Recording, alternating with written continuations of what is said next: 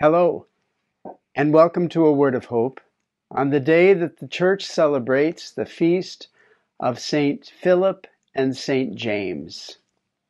I always take this as a feast day. It's St. James the Lesser, and so I figured that should be my proper feast day. But then on July 25th, we have St. James the Greater, the Apostle, and I take him as my feast day too. Now, my Lutheran friend would say, but you're always preaching humility. How can you have two saints? And I would respond to him, it's because I am so errant. I make so many mistakes that I need two instead of just one patron saints.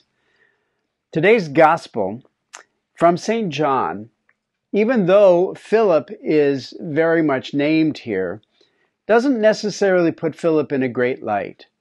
Jesus says to Thomas, I am the way, the truth, and the life. No one comes to the Father except through me.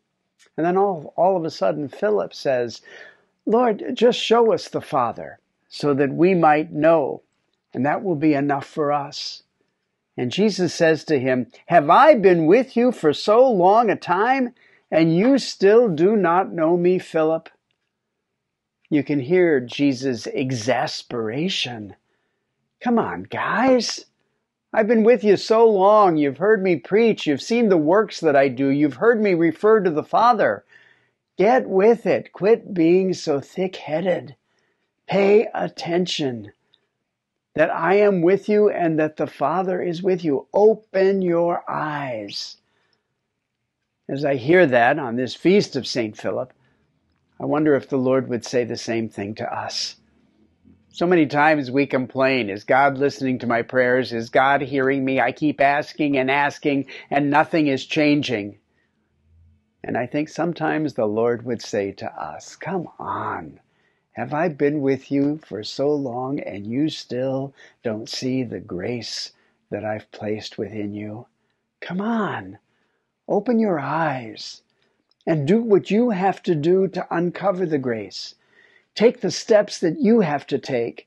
Take the risks that you have to take. I've been with you so long and I am with you always. Do your part to find the grace that I have planted within you. My friends, I think this feast affords us the opportunity to take time today to ponder the ways that Jesus has introduced God to us.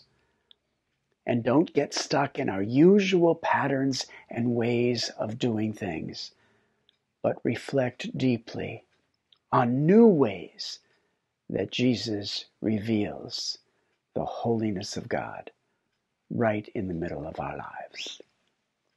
God bless you.